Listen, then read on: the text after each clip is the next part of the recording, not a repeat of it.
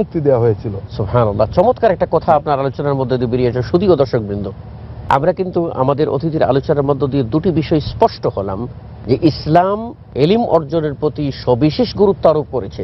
প্রথম নির্দেশটাই হলো পড়ো, আর এই পড়াটাকে সুরক্ষার জন্য শ্রেষ্ঠতম উপায় কলম, তার কথা উল্লেখ করা হয়েছে। আর দ্বিতীয় একটি বিষয় দেখানো হয়েছে যে আমাদের নবী মুহাম্মদ রাসূলুল্লাহ সাল্লাল্লাহু আলাইহি ওয়াসাল্লাম জ্ঞানার্জনের প্রতি কত আগ্রহী ছিলেন, জাতি যেন অন্ধকারে তিমিরে না থাকে, বরং আলোর ছটায় যেন উদ্ভাসিত হয়।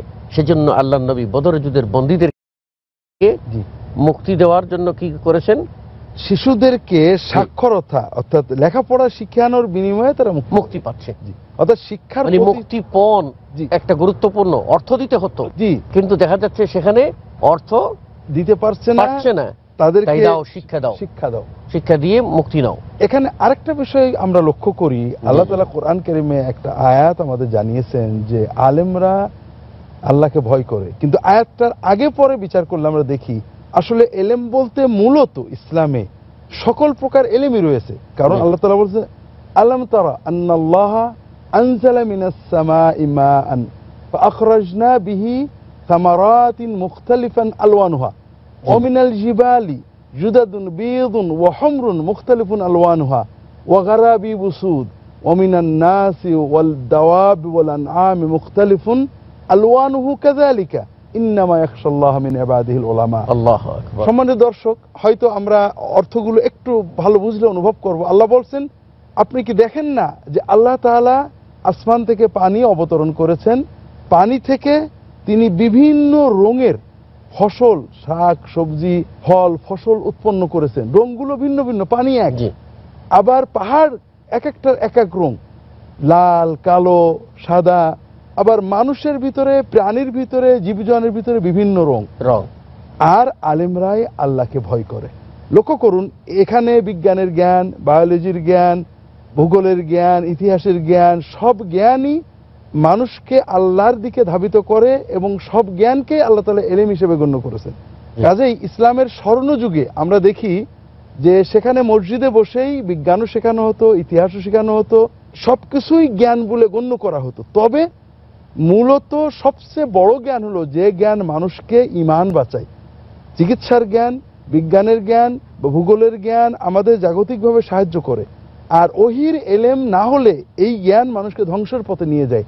এই জন্য শরিয়াতের পরিভাষায় এলেম বলতে মূলত ওহির এলেমকে বোঝানো হয়েছে। এবং কোরআন কারীমে আল্লাহ তাআলা ওহির এলেম ছাড়া বাকি সবকিছুকে জন বলে, ধারণা, কল্পনা বলে গণ্য করেছেন। আল্লাহ কোরআন কারীমে বিভিন্ন উপলক্ষে বলেছেন, যেমন কাফেররা যুক্তি দিত যে আল্লাহ চাইলে আমরা শিরিক করতাম না, আমরা এই সব বিষয়গুলো হারাম করতাম না। আল্লাহ বলছেন যে হাল ইনদাকুম মিন ইলমিন ফাতুখরিজুহু লানা, তোমাদের কোনো লিখিত ওহির কিতাব আছে, বের করে দাও। এভাবে কোরআন কারীমে একমাত্র ওহির এলেমকেই এলেম বলে গণ্য করা হয়েছে, বাকিগুলোকে জন হিসেবে কল্পনা করা হয়েছে। এটা হলো মূলত এলেমের মূল ভিত্তি। অর্থাৎ সকল এলেমই এলেম, কিন্তু উলামা বলতে, ইলমে শরঈ বলতে ওহির ইলমকেই কোরআন এবং সুন্নাতে বারবার বোঝানো হয়েছে। এখানে একটা বিষয় উল্লেখ করা যায়, ইলমের মূল উদ্দেশ্য যে আল্লাহকে চিনা বা ইবাদতটা যে মূল উদ্দেশ্য, ওই ইকরা বিসমি রাব্বিকাল্লাযী খালাক, এখানেও আল্লাহ রাব্বুল আলামিনকে খাস করা হয়েছে। সূরা মুহাম্মাদের 19 নম্বর আয়াতে আল্লাহ বলেছেন ফাআলাম আন্নাহু লা ইলাহা ইল্লাল্লাহ। আর এই আয়াতটা নিয়ে এসেছেন ইমাম বুখারী রাহিমাহুল্লাহ ইলম অধ্যায়ে, বাবুল ইলমে কাবলাল কওলি ওয়াল আমাল। এত বড় গুরুত্বপূর্ণ জিনিস এলেম, কোনো ব্যক্তি কোনো কথা মুখ দিয়ে বলা এবং কাজে বাস্তবায়ন করার আগেই এলেমটা অর্জন করাকে শর্ত করেছেন। এই জন্য ফাআলাম আন্নাহু লা ইলাহা ইল্লাল্লাহ, তুমি জানো যে আল্লাহ ছাড়া কোনো ইলাহ নেই। তো এই ইলমের মূল উদ্দেশ্যটা এই আয়াতে বর্ণিত হয়েছে।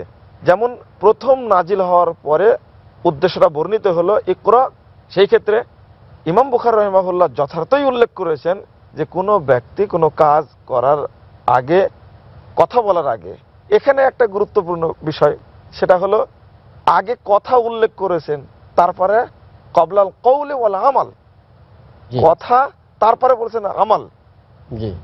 কোনো ব্যক্তি এলেম অর্জন না করে যদি কথাটা বলে, যখন কোনো ব্যক্তি কথা বলবেন তাকে অবশ্যই যথোপযুক্ত সে ব্যাপারে এলেমটা অর্জন করতে হবে। তারপরে যিনি বললেন তিনিও কর্মে বাস্তবায়ন করবেন। এক মুখ দিয়ে বললেন আর কাজে বাস্তবায়ন করবে অসংখ্য মানুষ, যার কারণে আগে কওলটাকে তিনি উল্লেখ করেছেন, তারপরে আমলটাকে উল্লেখ করেছেন। কিন্তু উদ্দেশ্য কি? আগে এলেমটা অর্জন করতে হবে। চমৎকার। এলিম সম্পর্কে আরেকটু যোগ করি। এলিমের পরিচয় মাশাআল্লাহ স্যারের আলোচনা থেকে চলে আসছে কিছুটা, একটু বলতে চাচ্ছি। সেটা হলো এই, আসলে ইলম আরবি শব্দ আমাদের অনেকেরই মোটামুটি জানা আছে বিষয়টি, তারপরেও বিপরীত জিনিস বললে মূল জিনিসটা বেশি ফুটে ওঠে। তরাফুল আশিয়া বিআদাদি আরবিতে প্রবাদই আছে। ইলম হলো যে কোনো বিষয়কে পরিপূর্ণভাবে রপ্ত করা, বুঝা, অনুধাবন করা, এবং সেটা দৃঢ় বিশ্বাসের সাথে, সন্দেহের সাথে হলে ওটাকে ইলম বলা হয় না। দৃঢ় বিশ্বাসের সাথে যে কোনো বিষয়কে নিজের ভিতর রপ্ত করাকে ইলম বলা হয়। এই ইলম দুই প্রকার। প্রাথমিকভাবে আমরা দুইটা প্রকার বলতে পারি, এক পার্থিব বা জাগতিক ইলম, আরেকটি হলো ওহির ইলম। কোরআন এবং হাদিসে ইলম বলে যত জায়গা সম্বোধন করা হয়েছে, বিশেষ করে ইলমের যে ফজিলত এবং মর্যাদার কথা উল্লেখ করা হয়েছে, সেখানে মূলত ইলম বলতে ওহির ইলমকে বোঝানো হয়েছে। কিন্তু অনেক জায়গায় ইলম বলতে সাধারণভাবে সব ইলমকে বোঝানো হয়েছে।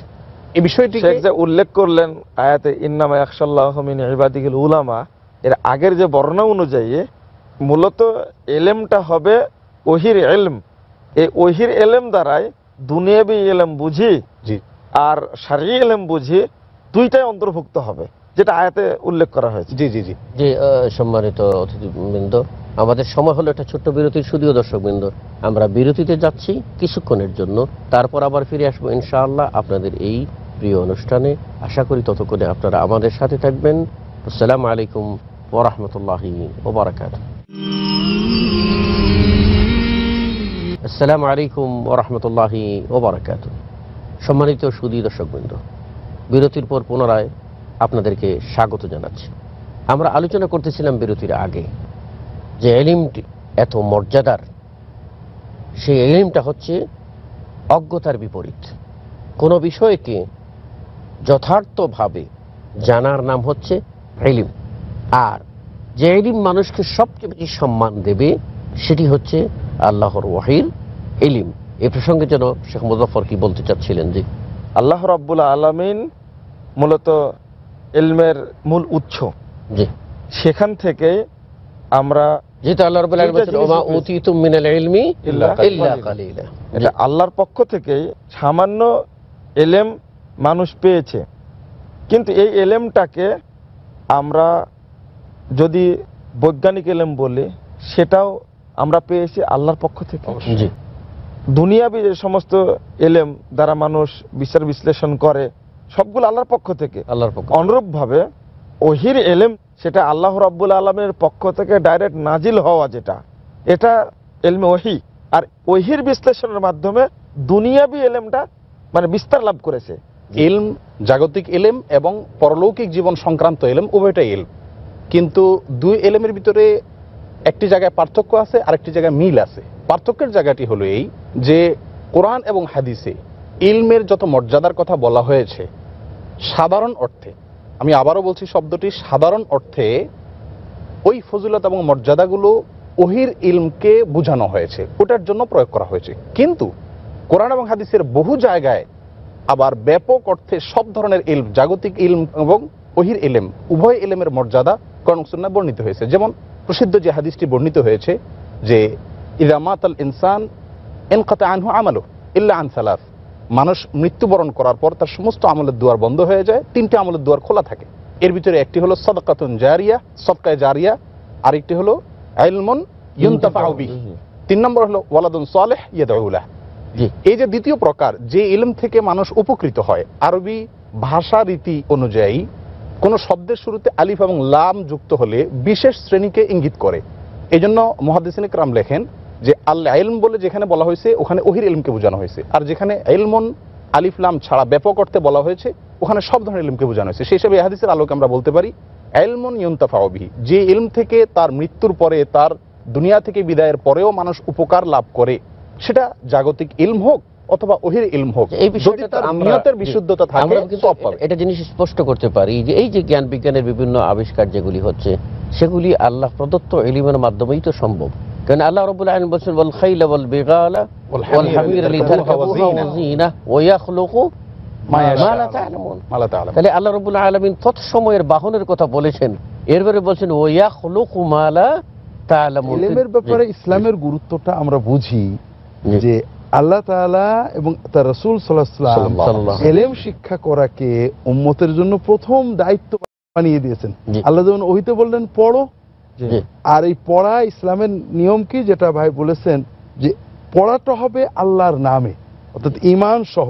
ঈমানবিহীন পড়া মানুষের ক্ষতির পথে নিয়ে যায়। যতদিন বিজ্ঞান মুসলমানদের হাতে ছিল, মুসলমানরা যত গবেষণা করেছে মানুষের কল্যাণ নিয়ে, অস্ত্র আবিষ্কার নিয়ে নয়। যখন বিজ্ঞান ঈমানহীন বিস্মে রাব্বিকাল্লাযী খালাক বাদ দিয়ে চলে গেল তাদের হাতে, তখন গবেষণাটা মানুষের কল্যাণে যতটুকু হয় তার শতগুণ বেশি হয় ধ্বংসের জন্য, কর্তৃত্বের জন্য এবং অস্ত্র আবিষ্কারের জন্য সকল মানব সভ্যতাকে ক্ষমতার ভিতরে কুক্ষিগত করে রাখার জন্য। অর্থাৎ চিকিৎসা বিজ্ঞানে যত খরচ হয় তার 100 গুণ বেশি খরচ হয় অস্ত্র বিজ্ঞানে। এটাই হলো ইকরা আর ইকরা বিসমি রাব্বিকাল্লাযী। এখানে উদ্দেশ্যের একটু পার্থক্য আমি একটু যোগ করি কথায়, সেটা হলো এলেমটা যেটা বৈজ্ঞানিক এলেম, ডাক্তারি এলেম, যদি এই এলেমটা আল্লাহকে সন্তুষ্টির জন্য মানে অর্জন করা হয় তাহলে নেকি একই। আমি যে গবেষণাটা করব এটা আমার উদ্দেশ্য ছিল কি আল্লাহকে সন্তুষ্ট করার জন্য। এই জন্য তো বলা হয়েছে যে ওমা খালাকতুল জিন্না ওয়াল ইনসা ইল্লা লিয়াবুদুন। এই ইবাদত বলতে মানুষ শুধু বুঝে সালাত সিয়াম হজ আদায় করা, কিন্তু সেখানের অর্থ কি লিওয়াহিদুন, তারা যেন একমাত্র আমারই তাওহীদকে প্রতিষ্ঠা করে। যে বিষয়ে তিনি ইলম অর্জন করবেন সেখানেই উদ্দেশ্য থাকবে আল্লাহকে চেনা। অস্ত্র একই জিনিস, অস্ত্র দ্বারা একটা ছুরি দ্বারা গরু জবাই করা যায়, মানুষও জবাই করা যায়, কিন্তু গরু জবাই করা কি বৈধ, মানুষ জবাই করা তো অবৈধ।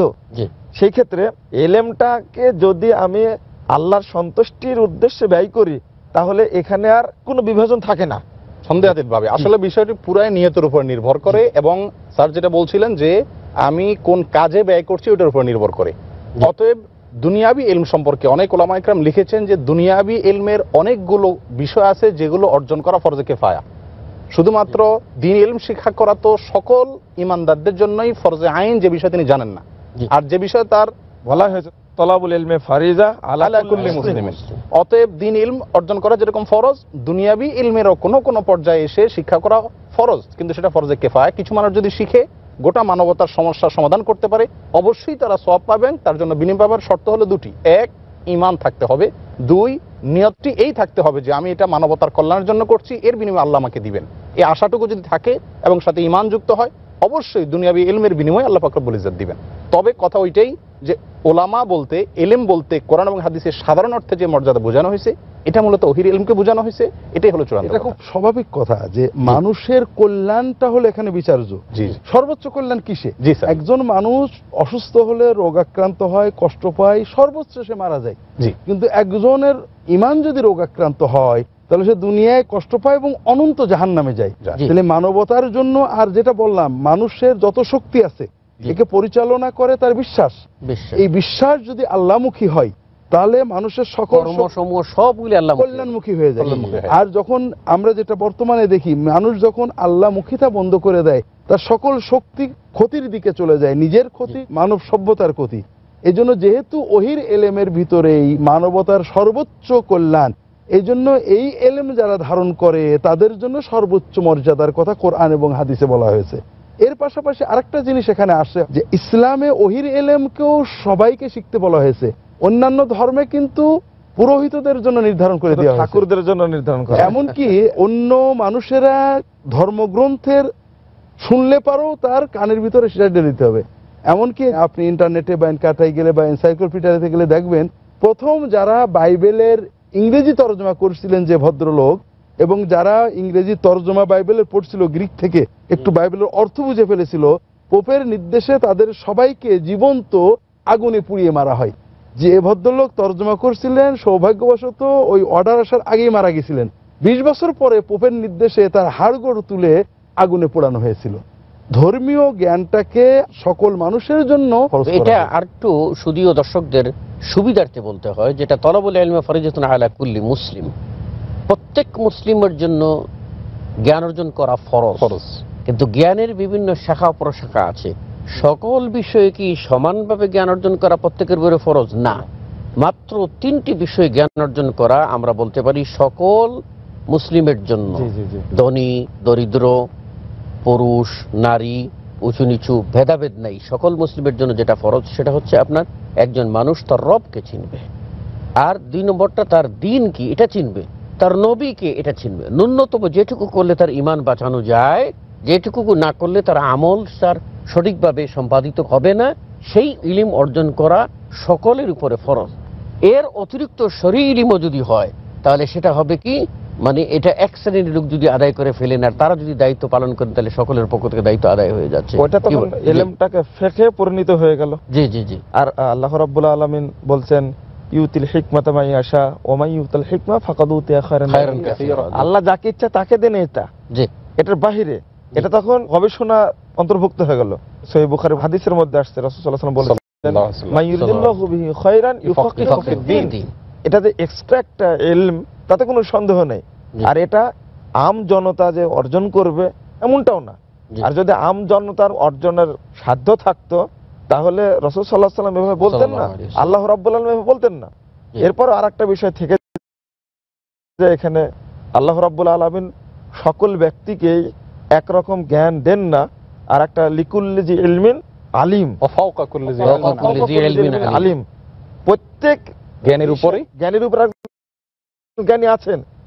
বোঝা যাচ্ছে যে সব বিষয় একজন ব্যক্তি জানে না, জানবেন না, এবং সকলের জানাটাও সমান সব বিষয় জানবেন না, এটাই ঠিক।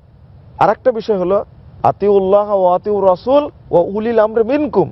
এই উলুল আমর যখন বলা হয়, আল্লাহ রাব্বুল আলামিন সকল ব্যক্তিগুলো আমর করেন না, নিঃসন্দেহে তার মধ্যে এক্সট্রা কোনো ফেক বা এলেম আছে, পরিচালনা দক্ষতা আছে। উলুল আমর শব্দটি যদি অর্থ একটু ক্লিয়ার করে দিন। এখানে উলুল আমর যখন আমি বলবো তখন প্রথমত যদি বুঝায় খলিফা বুঝাবে, যদি খলিফার অবর্তমানে আসে তখন যে কোনো